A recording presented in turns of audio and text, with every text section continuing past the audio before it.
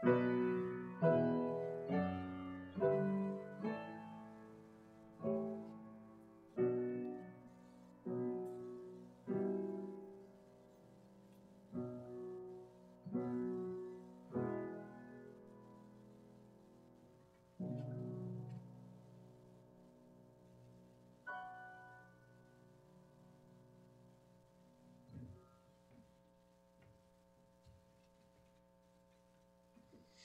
evening, everybody. How you doing?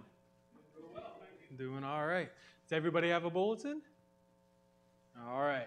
Does everybody have a hymnal in front of them? That's the next question. All right. Get that baby ready. We are going to be using it throughout the service. Well, this is a special service for us as we celebrate Maundy Thursday. It's always good for me as we enter into Holy Week to try to remember, what's the significance? Why is Holy Week special to us? What exactly are we remembering and celebrating? During Maundy Thursday, we remember how Jesus and the disciples traveled together to Jerusalem, and they were traveling to Jerusalem to celebrate the Jewish Passover. This was a huge celebration. It wasn't like a little party, but Jerusalem would have been crowded with people who had come to celebrate. And this celebration lasted days and days and days. I think it was about a week long. Now, one of the evenings during the Passover celebration, we read in the scripture that Jesus and his disciples were in a room together and they were sharing a meal. This wasn't out of the ordinary. They had shared many, many, many meals together throughout the 3 years they spent together. But this meal in particular is really important. It's really special because the timing in which it fell. As they ate that meal, right after the meal, they would be heading out to the Mount of Olives into a little garden called the Garden of Gethsemane. We know that in the Garden of Gethsemane, Jesus' passion, his sacrifice really began. It's amazing to think that as Jesus and the disciples have this meal together, that the very next day, Jesus would be crucified.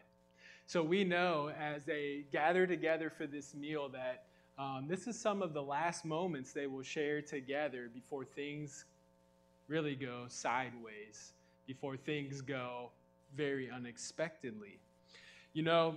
At this point, Jesus knows that his time is coming to an end on this earth. And can't you just imagine how, as he shares that meal with the disciples, this last meal, how he must have been flooded with so many different emotions. And in my mind, I can just imagine how Jesus picked his words so carefully, and he picked his actions carefully as well. He wanted his last words and his last moments in relationship with his disciples in this way to have meaning and importance. During this meal, Jesus says and does some unexpected things. First of all, we know that during this meal, Jesus gets out a towel and he wraps it around his waist and he begins to wash his disciples' feet. While they had shared meals together before, nowhere in Scripture does it say that Jesus had ever washed their feet before. Can you imagine the disciples' surprise as Jesus got down on his hands and knees and began to scrub away the filth from their feet?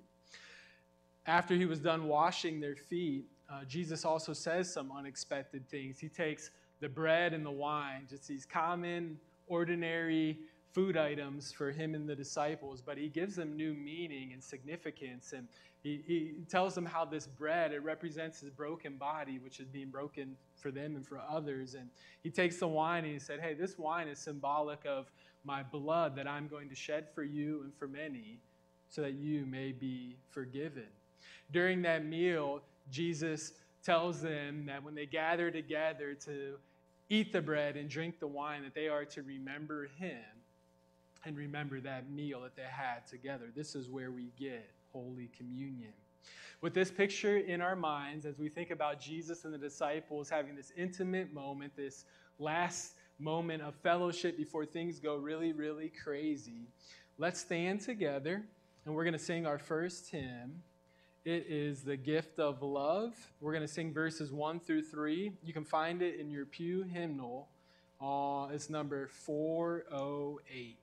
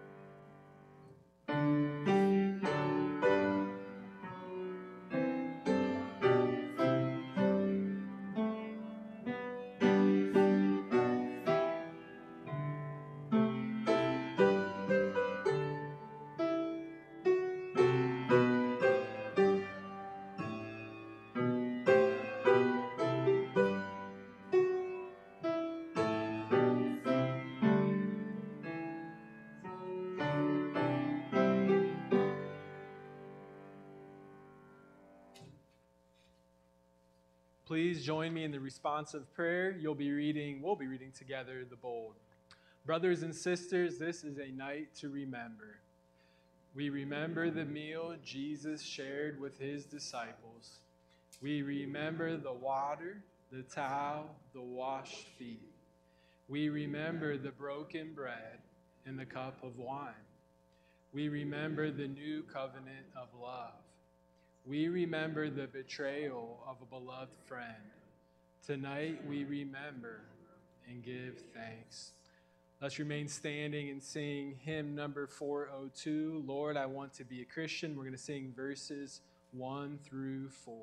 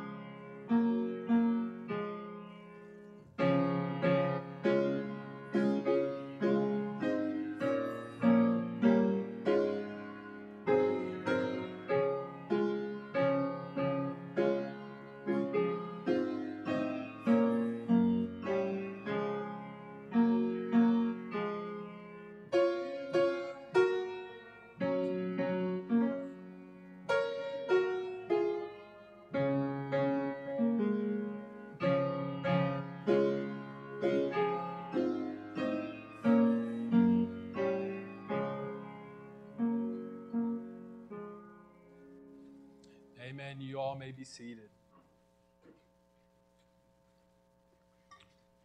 Hear this word from the Gospel of John. I'm going to be reading John chapter 13, verses 12 through 17, and then I'm going to be jumping forward to verses 31 through 35. Listen to what it says. When he had finished washing their feet, he put on his clothes and returned to his place. Do you understand what I have done for you? He asked them. You call me teacher and Lord, and rightly so, for that is what I am. Now that I, your Lord and teacher, have washed your feet, you also should wash one another's feet. I have set you an example that you should do as I have done for you. Very truly I tell you, no servant is greater than his master, nor is a messenger greater than the one who sent him. Now that you know these things, you will be blessed if you do them. Jesus continued on. Now the Son of Man is glorified, and God is glorified in him. If God is glorified in him, God will glorify the Son in himself and will glorify him at once. My children, I will be with you only a little longer. You will look for me, and just as I told the Jews, so I tell you now, where I am going, you cannot come. A new command I give you, love one another. As I have loved you, so you must love one another. By this, everyone will know that you are my disciples, if you love one another. As we think through that scripture, I have a question for you. If anybody knows this, I'll be amazed. I wish I had a prize because you'll deserve it. But who knows what a plumb bob is? Have you ever heard of that? A plumb bob? Yeah, that's right. You all are smart. I'm glad I didn't offer a prize because like 5 of you would have needed it. So a plumb bob. This is not a plumb bob. This is a watch. But a plumb bob is a heavy object that is on a string, not so different than this watch. And usually the item that is the heavy item on the string is shaped like a cylinder, almost like a top that you would spin. It kind of tapers to a point at the very bottom. Now, plumb bobs have been around for a really, really long time. In fact, evidence of plumb bobs trace all the way back to the ancient Egyptians, and archaeologists believe that the Egyptians used plumb bobs to build the pyramids, that was a tool that they used to create the pyramids and other structures. Not only did the ancient Egyptians use plumb bobs, but they were also used by the Romans, and the Europeans used them extensively during the Renaissance period. The Renaissance period was a period of art, but it was also a period of great building, and the plumb bob was smack dab in the center of it. As you all have said, the plumb bob was used by the builder of the structure, the architect, if you will, and they would use that tool to make sure that the walls they were building were perfectly plumb, perfectly vertical. That heavy item on a string, gravity really is at the heart of the plumb bob. Gravity pulls that heavy object perfectly straight down. And what they would do is, as they erected a wall, they would use that item on that string to see if it swung away or was too close to it. It needed to remain the same distance the whole way. If it was off just a little bit, that plumb bob would show them, and they would know they had better start over because that wall was off, even maybe just a degree or two. Think about that. Even from the beginning of time, people who built structures, they knew that these things had to be perfectly plumb or else. Think of all that can go wrong if you build a structure and those walls are off even just a hair. If the walls are off even just the smallest little amount, that entire structure is going to be compromised. It's not going to hold weight as it's supposed to. Everything's going to be at risk for collapsing and not functioning properly. Alicia and I are doing some house hunting, and we were in a house that didn't have plumb walls. They must not have used their plumb bob, whoever built this thing. I'm sure it was plumb at one point, but maybe from settling or whatever, the walls weren't plumb. And check this out. You couldn't shut a single door in that house. Every door frame was just off kilter, just enough to make you want to, if you had hair, pull your hair out, like just to drive you crazy. Every floor in there was bubbling, and every drywalled ceiling had little stress cracks because that structure wasn't holding the weight as it was designed to. It wasn't plumb. Believe it or not, the Bible talks about plumb bobs. Did you know that? It doesn't use that word plumb bob, but it talks about plumb lines, which is the same sort of idea. Listen to Isaiah 28:17. The prophet Isaiah writes this: "The sovereign Lord says, I will make justice the measuring line and righteousness the plumb line." Listen to the prophet Amos in Amos 7, verses 7 through 9. Amos is talking about a vision that he received from God. "This is what he showed me. The Lord was standing by a wall that had been built true to plumb, with a plumb line in his hand. And the Lord asked me, 'What do you see, Amos?' 'A plumb line,' I replied. Then the Lord said, 'Look, I am setting a plumb line among my people Israel. I will spare them no longer."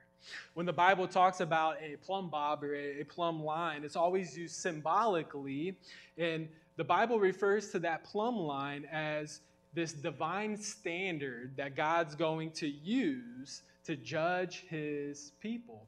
The Bible envisions God as the builder of the structure, the church, that his people dwell in, how God tests and judges that structure by using that plumb line.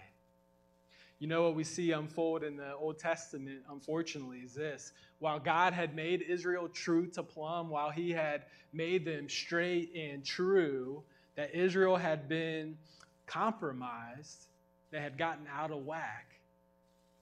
And now, because they were so off kilter, they would be destroyed. They were going to collapse in upon themselves.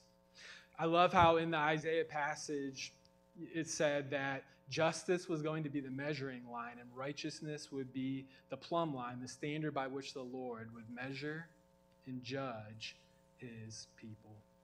As we read those scriptures from the prophets, and as we consider this ancient tool, the plumb line, the plumb bob, somewhere in us we've got to begin to ask a question, and this is the million-dollar question. This is the all-important question. If the people envision God symbolically using this plumb line, this measure of justice, this straight line by which to judge his people, we as Jesus followers today have got to ask, well, what is the measure by which we are going to be judged? What's the plumb line that God's going to use to judge us? What is the standard God has called us to? And then we have to ask the even harder question, are we hitting the mark? What is the mark? Are we close or are we far away? You know, in that scripture we read from the Gospel of John, Jesus tells his disciples and he tells us what the plumb line is. He explains to his disciples and to us as his disciples today what the measurement is going to be that we are going to be held accountable to, how we are going to be judged. First, he shows them by his actions. He gets down on his hands and knees and he humbles himself and he begins to wash and dry his disciples' feet. And then he tells the disciples and us with his words, "A new command I give you, love one another. As I have loved you, so you must love one another. By this, everyone will know that you are my disciples, if you love one another."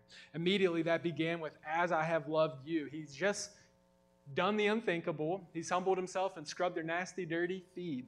And then he says, "As I have loved you, so love one another." He gives us a hint at what type of love this is supposed to be. He's like, it's the type of love that gets you on your hands and knees to wash somebody else's filth away.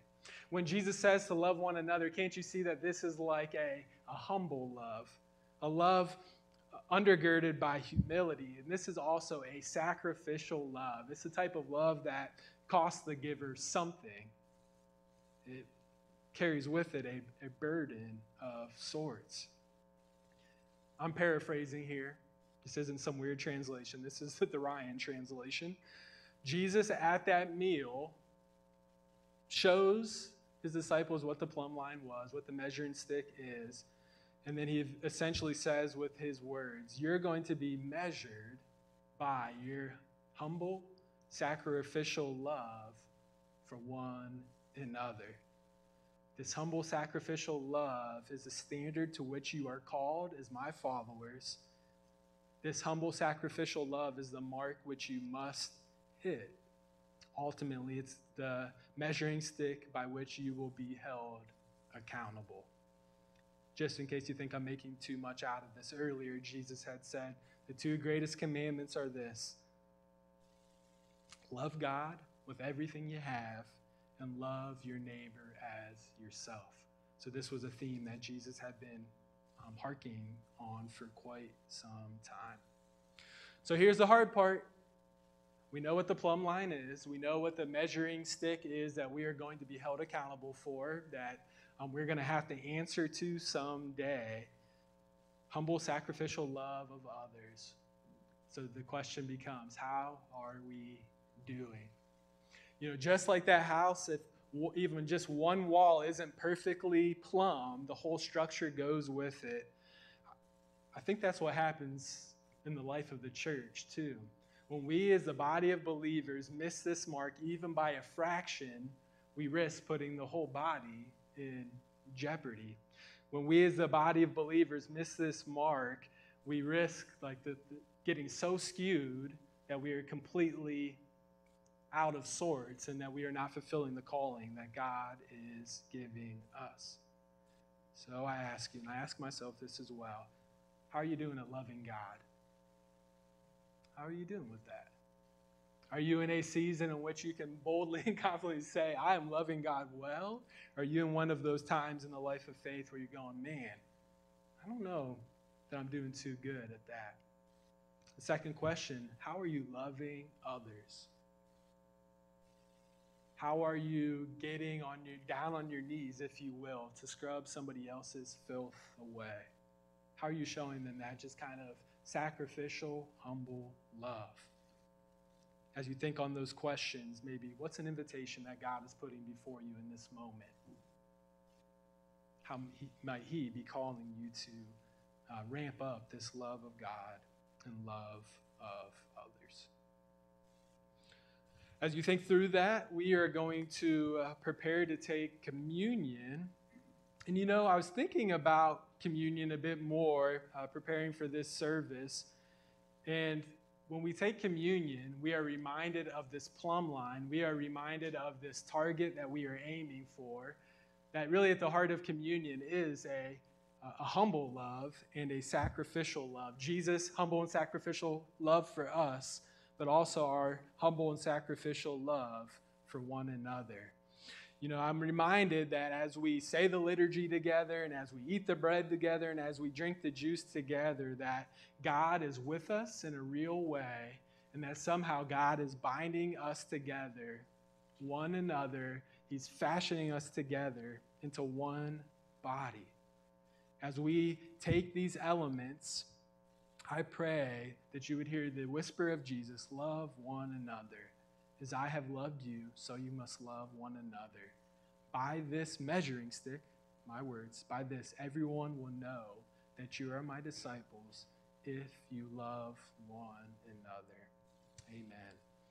Let's direct our attention to you can stay in your hymnal, go all the way to the front of the hymnal to page 12. In there, we're going to find the liturgy that we're familiar with. It is, the heading for it is a service of word and table 2. I'll give you a moment to get there. Just like we do with the projector screen on Sundays, you all will be reading the bold together, and I'll be reading the normal typeface. Page 12 there. Y'all there? All right. Christ our Lord invites to his table all who love him, who earnestly repent of their sin and seek to live in peace with one another. Therefore, let us confess our sin before God and one another. Merciful God, we confess that we have not loved you with our whole heart. We have failed to be an obedient church. We have not done your will. We have broken your law. We have rebelled against your love, and we have not loved our neighbors, and we have not heard the cry of the needy. Forgive us, we pray. Free us for joyful obedience through Jesus Christ our Lord. Amen. We confess that we're not perfectly plumb, are we? Hear this good news. Christ died for us while we were yet sinners. That proves God's love toward us. In the name of Jesus Christ, you are forgiven. In the name of Jesus Christ, you are forgiven. Glory to God. Amen. Go to the next page, and we're going to be starting where it says the Great Thanksgiving. So this is on page 13, the Great Thanksgiving. The Lord be with you, and also with you. Lift up your hearts. We lift them up to the Lord. Let us give thanks to the Lord our God. It is right to give our thanks and praise. It is right in a good and joyful thing, always and everywhere, to give thanks to you, Father Almighty, creator of heaven and earth. And so with your people on earth and all the company of heaven, we praise your name and join their unending hymn. Holy, holy, holy Lord, God of power and might, heaven and earth are full of your glory. Hosanna in the highest. Blessed is he who comes in the name of the Lord. Hosanna in the highest. Holy are you, and blessed is your Son, Jesus Christ. By the baptism of his suffering, death, and resurrection, you gave birth to your church, delivered us from slavery to sin and death, and made with us a new covenant by water and the Spirit. I'm skipping down a bit now. Go down to the part that says, and so, about halfway down page 14. And so, in remembrance of these your mighty acts in Jesus Christ, we offer ourselves in praise and thanksgiving as a holy and living sacrifice in union with Christ's offering for us as we proclaim the mystery of faith. Christ has died, Christ is risen, Christ will come again. Heavenly Father, pour out your Holy Spirit on us gathered here and on these gifts of bread and wine. Make them be for us the body and blood of Christ, that we may be for the world the body of Christ redeemed by his blood. By your Spirit, make us one with Christ, one with each other, and one in ministry to all the world until Christ comes in final victory and we feast at his heavenly banquet. Through your Son, Jesus Christ, with the Holy Spirit and your holy church, all honor and glory is yours, Almighty Father, now and forever. Amen. Now, with the confidence of the children of God, let's pray the Lord's Prayer together. Our Father, who art in heaven, hallowed be thy name. Thy kingdom come, thy will be done, on earth as it is in heaven. Give us this day our daily bread, and forgive us our trespasses, as we forgive those who trespass against us. And lead us not into temptation, but deliver us from evil. For thine is the kingdom, and the power, and the glory forever. Amen.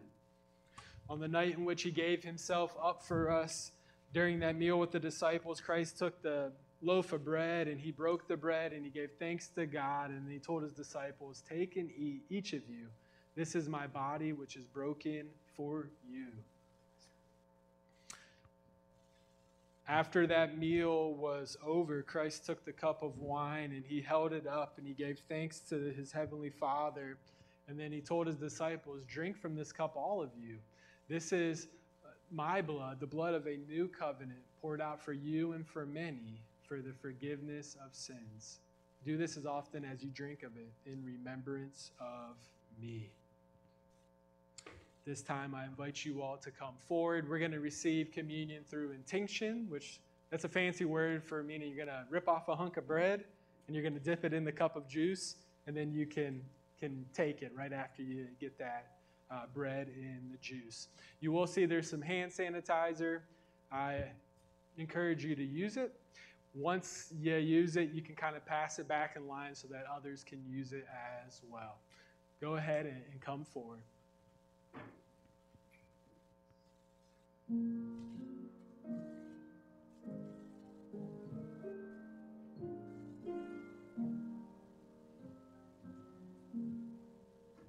Turn my mic on.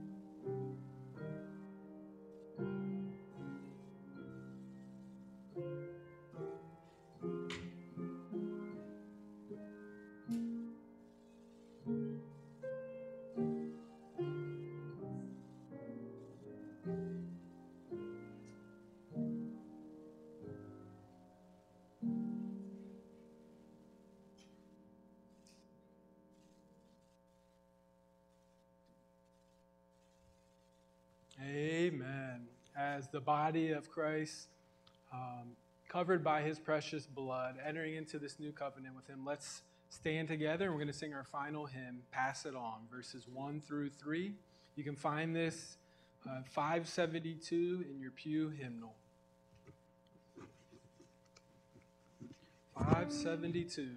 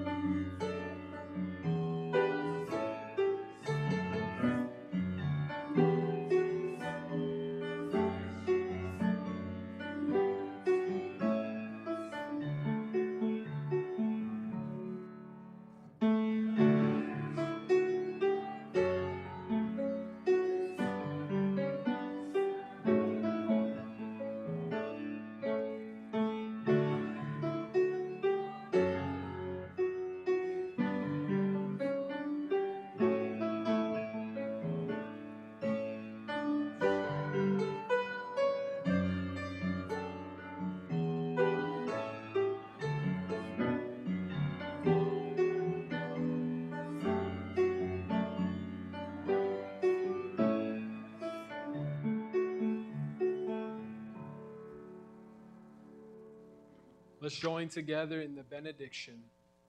Jesus, we must remain in your love. May we do so by keeping your commands.